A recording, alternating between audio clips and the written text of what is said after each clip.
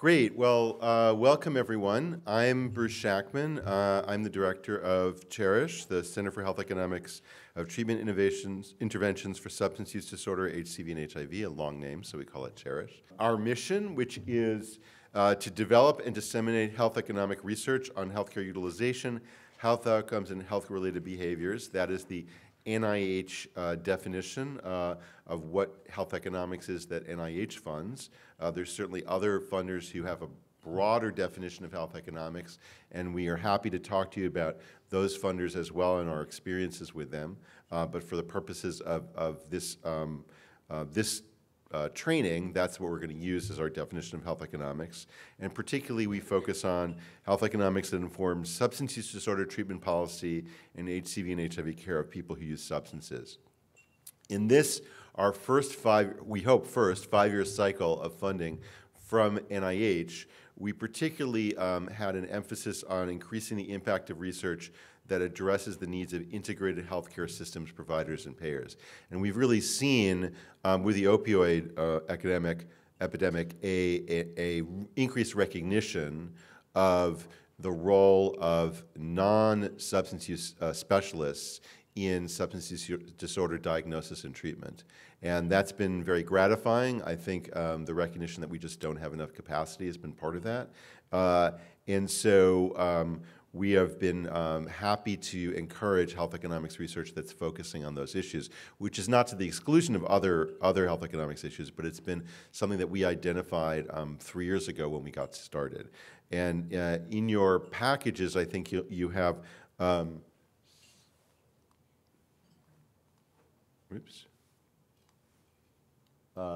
some issue briefs that our center has put together in collaboration with the Leonard Davis Institute of Health Economics at the University of Pennsylvania.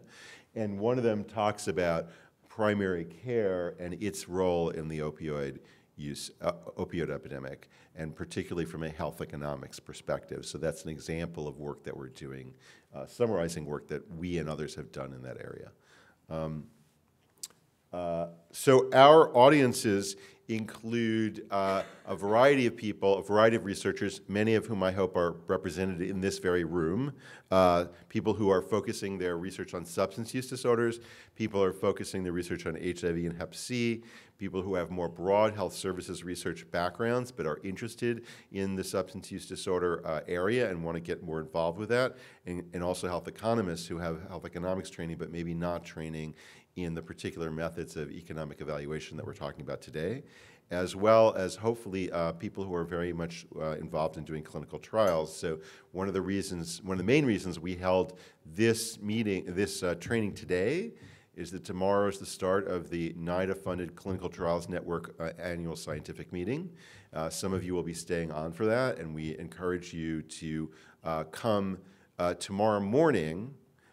We will be doing a session, a workshop, which is open to all. It's not just open to people in this room, so encourage your friends and colleagues to come.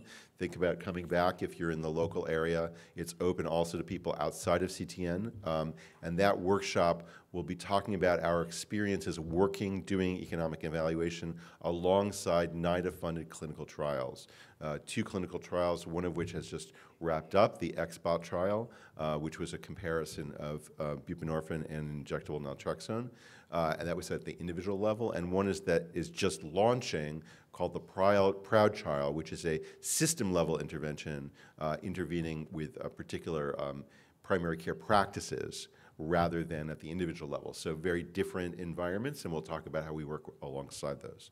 And then also health systems researchers and data analysts, people who have data, including, for instance, in the PROUD trial, we've been working with people from Kaiser Northwest and other places that have system-level data, and then we want to work with them on how to do health economics research.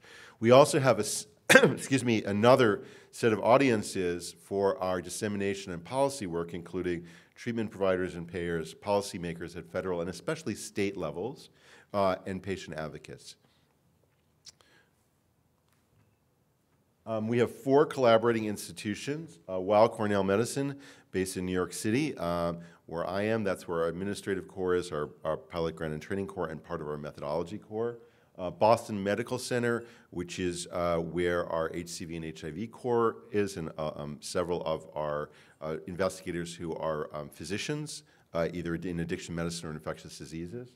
University of Miami Miller School of Medicine, my colleague Catherine McAllister, who co-leads the methodology core. And then, as I mentioned, we work with University of Pennsylvania, Leonard Davis Institute of Health Economics, which is where our dissemination and policy core is.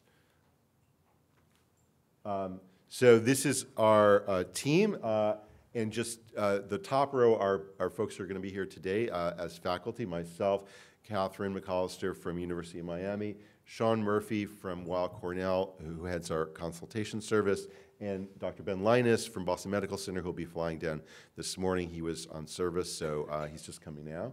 And then you can see several other of our investigators at Boston Medical Center, Penn, and Weill Cornell, who are not here. Just a special shout out to Brandon Aiden, who heads the Pilot Grant and Training Corps, who worked very hard with our team to prepare this training, even though he's not here.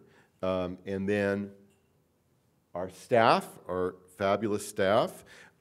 Oops, they went by a little fast. So Sarah Gutkin, Philip Jang, Jared Leff, and Michelle Pop are all here circulating around and will be assisting you with whatever your needs are. And then also they will be running the Excel interactive sessions this afternoon.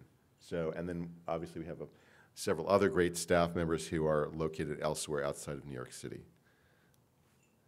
We also have a new program, a research affiliates program. We have at least one research affiliate here. So this program has been established for us to expand our reach beyond the 4 institutions, and these are people who have are experienced health economists and have done some work in substance use areas primarily, or HIV and Hep C related to substance use. We are reaching out to them. We're going to provide some resources to them and some training to them at that level. But we also draw on them as additional resources for our center, doing consultations and supporting new investigators who are coming into the field. And in fact, we have, a consultation service, and you have in your packets a card that talks about this.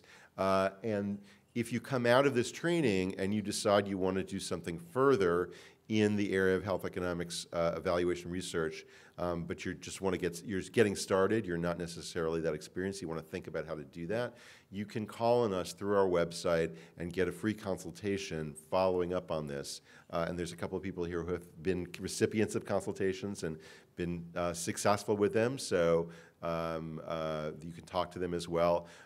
People who are writing new grant applications where they'd like to include health economics, people writing career development awards, and they want health economics as, or health economic evaluation as part of that.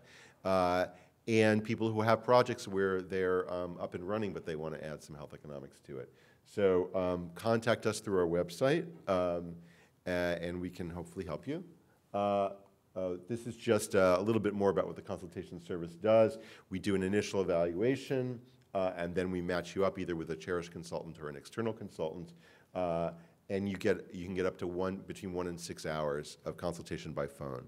Typically, they've been around 4 hours, but it varies. And then we have an online evaluation form.